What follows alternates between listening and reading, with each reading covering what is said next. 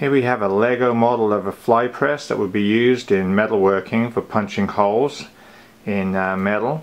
This one's set up with a square hole, die and tool, and it's got the release plate and the arm that rotates around, which drives the tool down, and has the weights on the end of the arms, which would be typically steel balls, and then the handle that you pull on.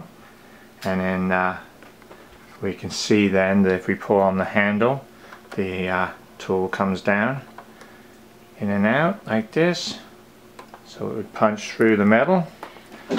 And it's got a pretty decent throat on it, so you can get deep metal in there. Now look on this other side too.